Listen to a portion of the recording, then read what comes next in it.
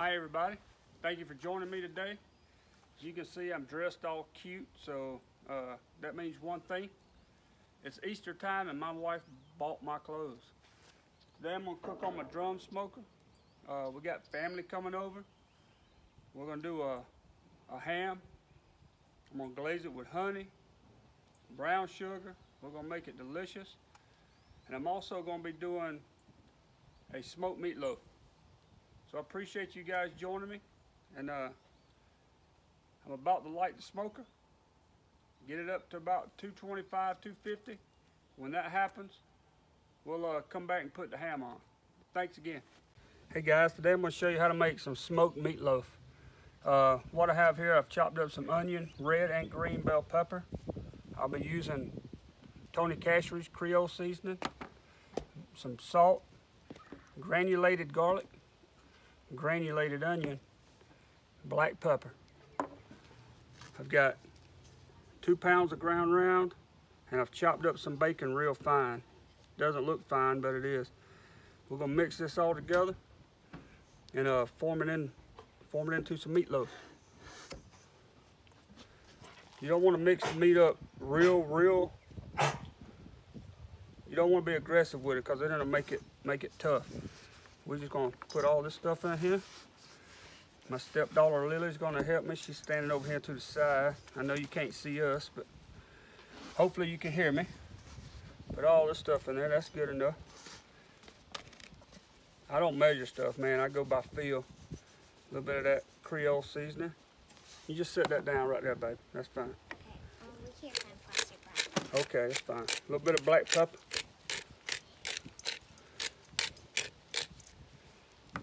Feels good. When it feels good, that's enough. A little bit of granulated onion. Granulated garlic. I don't use that powder stuff. Don't like it.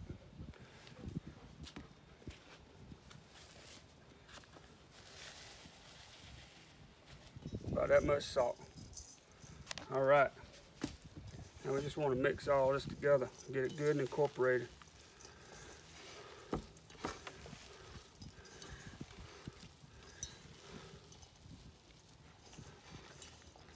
You see me mixing it. It probably looks like I'm being aggressive, but I'm kind of pulling it apart as I go. I don't want to pack that meat together. All right, there's one more thing I'm gonna add. I didn't tell you guys. That's the barbecue rub. Killer Hogs, Malcolm Reed. I watch all his videos. I really like what he's got going on. Put a little bit more of that stuff. Can't go wrong with that.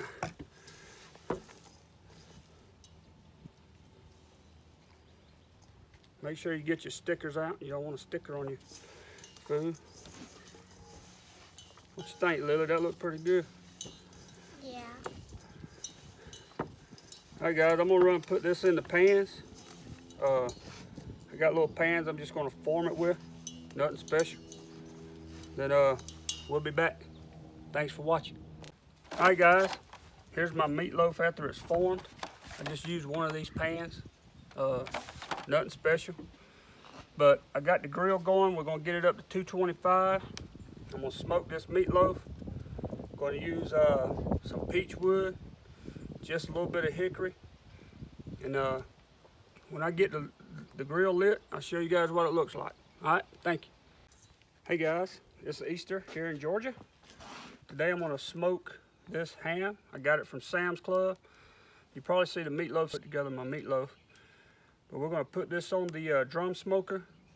I'm gonna smoke it for about 2.5 to maybe 3 hours. I will be checking the internal temperature. I'm gonna go on and put the probe in it when I first put it on there. So I don't want it to go over 140.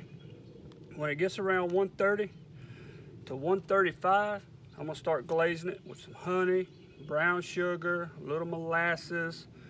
I might put some peach jam in there. I don't know just yet how I want to do it, but we're gonna get this on the smoker. We're gonna get the meatloaf on the smoker. We got family coming in about 3.5 hours, so we'll see what we got. I really appreciate you guys checking out my channel. If you would, just click like, subscribe to me, share my videos, email me, comment, and I'll respond. I'm nothing famous. I just love to cook and I love being outside. So stick around and we'll get this ham on my drum. All right, everybody, you see the smoker? It's right at 300. That's about where I want it to be. If it drops down a little bit, it won't be the end of the world. Check that bad boy in. Ain't that pretty? Go dogs, it's Easter Sunday. We're gonna show y'all how to do a smoked honey glazed ham and some smoked meatloaf. So here we go, hang on. All right, everybody, I went ahead and put the probes in. Got one in the ham. I got one sitting on the grate. I'm using this ThermoPro. Get my shadow out your way so you can see. It works okay. There are times when this one doesn't want to sync with this one.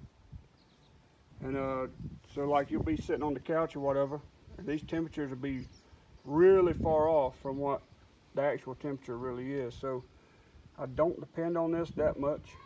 You have to keep hitting the sync button a lot. But I mean, it works okay for what it is.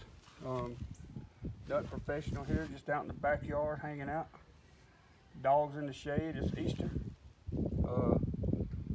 We smoking. We'll be back in a little bit. Look at this ham. Let's talk a little bit about this here drum smoker. Not everybody has them, but man, I tell you, you can't beat them. You have fun building them. You see I decorated this one all up. University of Georgia. I've got another one that's undone sitting in my basement. I'm gonna have a guy wrap it. He's got some high temp wrap. We're gonna really do it up because it's gonna be 4-color process. I mean, you can do pictures or anything. Not sure what theme I want, but on these pits, what you have is you got your exhaust. You can tell that's a 2-inch pipe. I leave it wide open all the time. I never vent that pipe.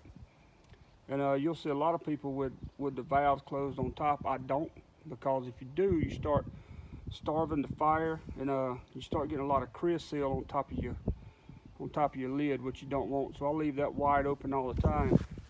Then on the sides, I got 2 ball valves. That's what I adjust to keep my temp. See, I wanted about 250, so I opened them up just a little bit to try to get it to come up. Once it comes up a little bit, I'll close this one off pretty much all the way, and I'll have the other one just barely open. On the back side, there is one down here, but I never open it up. I put it on there. Next one I build, I won't. I put it on there because that's what I've seen. Ugly Drums, Texas on Facebook. Ugly Drums, I mean, there's several Facebook websites about ugly drums. They're great to be on. Some really talented guys share their way of doing it. I mean, you just can't beat the cook that you get out of these drums. They hold heat extremely well. I've actually cooked 17 hours in the thing on one basket of charcoal. I used a Kingsford Blue. I like it. You can have a 3-hour discussion on charcoal. I don't buy the cheap stuff.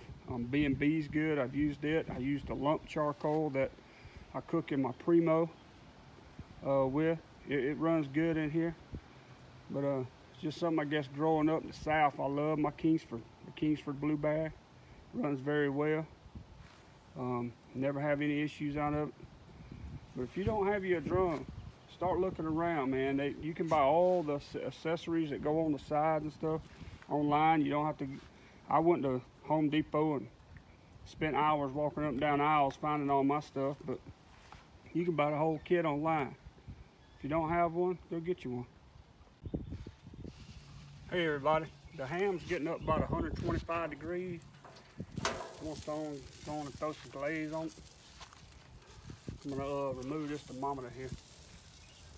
I couldn't cook it standing up because I didn't put my rack low enough, and the way I built it, I should have went down further, but I didn't. So it is what it is. So I'm afraid that some of this might be drying on the end. We'll see. Be edible.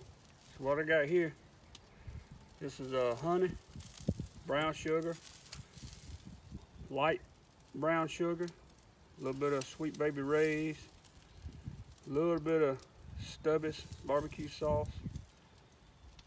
I think I said molasses already. Molasses. I'm gonna take this and glaze it on here. See how thick it is? That's about what you want. You don't want it real runny. Gonna pat this bad boy down. Gonna make it good. Hope them pieces right there ain't dried out. They are. The family won't ever forgive me. Be alright. They gotta love me right as family. Y'all see my meatloaf sitting back here? It's looking good. Gonna slobber it on there. Let it caramelize. And once you do this, you gotta start watching it because you don't want that honey to burn and be all nasty. Won't nobody like it. I'm hoping it'll be so good you rub it on your forehead, you lick your brains out, but that's yet to be determined. We're gonna see. Gotta get all down in there. I'll push it up against the... All right, everybody, the meatloaf is at about 145. We're going to put some Blues Hogg on there.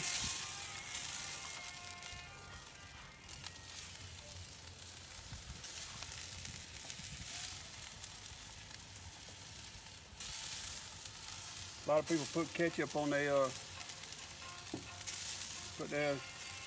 put ketchup all over it. I like to put this in barbecue sauce, get a little bit of sweetness. It sure does look good. Ooh, got a little fire going on down there, son. Gotta get this lid closed up. All right, everybody, this meatloaf's done. We're gonna get it off of here. Looks pretty good. I hope it tastes as good as it looks.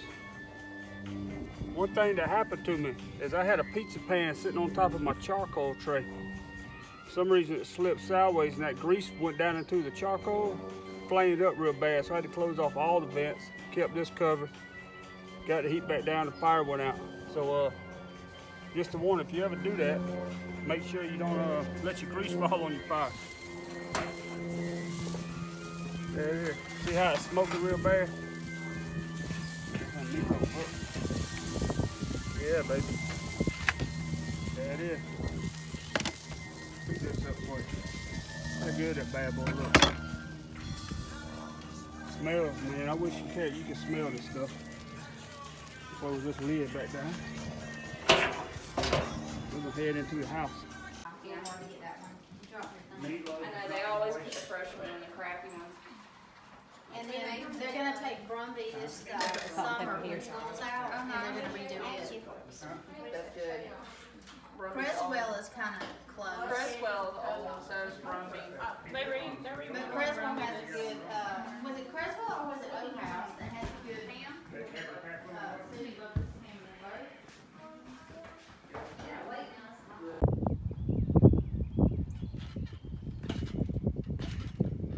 Wait. Yeah, girl. Wait, I have to do it with my front hands, and then something else, and then something else. And then I'm gonna do back, tuck.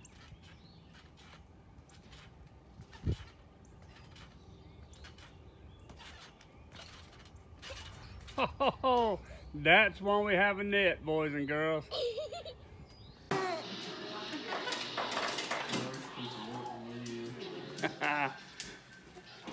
Get cocky.